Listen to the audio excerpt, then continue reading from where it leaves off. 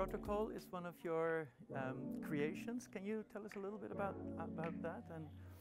Well, Rimini Protocol is the name of the label I founded together with Helga Taug and Daniel Wetzel, and we're based in Berlin.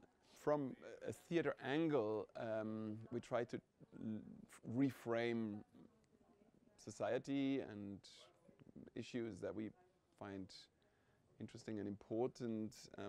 My background is a journalist actually in the very beginning, and then a bit of visual arts, but I was always a bit unsatisfied with my job as a journalist when I had to, in very short time, write facts and publish them as if it were the truth. So I tried to develop together with my peers more maybe sustainable and interactive formats of knowledge transfer, where people would kind of on a bit longer and direct way be immersed into a situation where they would experience something that then often stays with you longer, often physically. What we just rehearsed yesterday is a piece about it's called Société en chantier, Society under Construction, and it's about why huge development projects often get stuck halfway through. They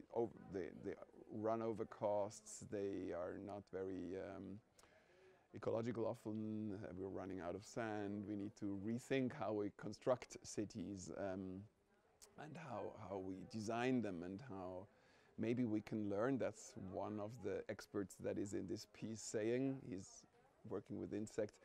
How can we learn from ants who are building many times the height of their own body, but in a way that keeps organic? How did because she did the invitations? Yeah. I'm curious to hear, but we've done a number of projects that tackle issues of ecology. I guess that's how she got there. We staged actually the year before the Paris summit happened, we staged a World Climate Conference in the Hamburger Schauspielhaus, where 600 people, every time it happened, would slip into the role of one of the 196 delegations that the United Nations bring together every year towards the end of the year to kind of tackle the 2-degree or 1.5 degree maximum threshold in terms of global warming. And we just at the moment are showing a piece in London in the Royal Academy of the Arts, which we created a year ago, where it's about what happens if we won't manage to stop that development. And it's a piece where the protagonists are not humans but jellyfish, because they will survive. They're the ones that are surviving, yes. They're already prolificating massively, so this is true.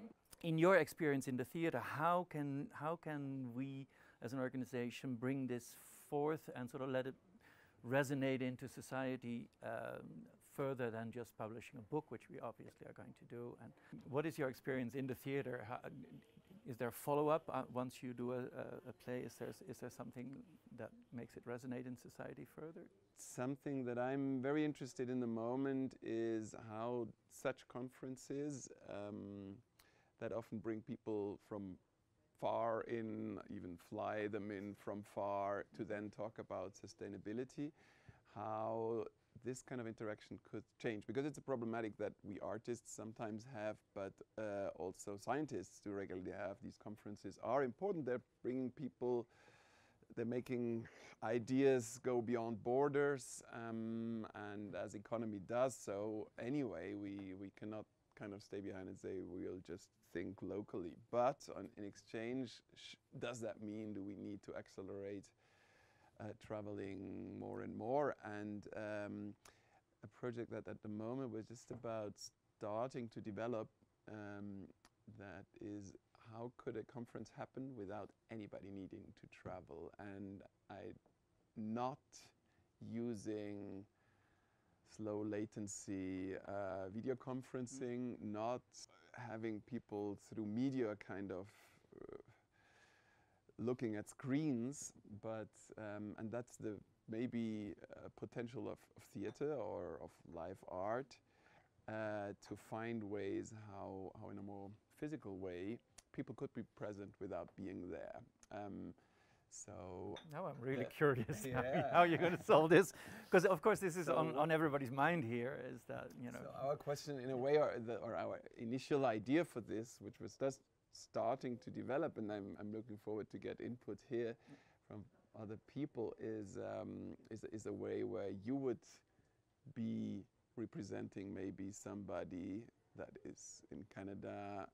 You'd be instructed to do certain things, substituting this person. So you would be somebody that is, I don't know, a neighbor here who lives in the chalet there, and we could have a conversation which is instructed, scripted in a certain way, and leaves still enough space that it can be I love this kind of thinking. An interaction. Yeah.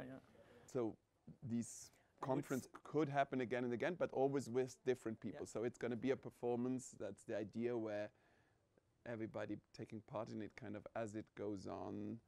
And you're seeing this as an unscripted thing. So the input from the sort of surrogate expert can change and can influence the.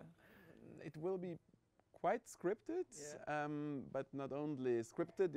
It audio triggered or visually triggered, or with objects that again wouldn't be brought here by shipping or by flying, but rather are found here. So there's for the local producers, there's a whole, in the theater world we call this technical rider, the kind of thing that needs to be prepared before. And then the instructions would tell you how can you impersonate the scientist from Australia that will not come, and understand his thought by going through a number of instructions that he has created together with us. Sounds super intriguing. Really, really fascinating. So this is something that's in the making already, or this is just you're still in the thought process? We're in the thought process. It will start to happen from May 2021 on, that we know, but how is still going to be developed. I think we would love to be involved in that, and see how, and maybe be able to be one of the places where this can be tested out. And true, it could be working nicely here.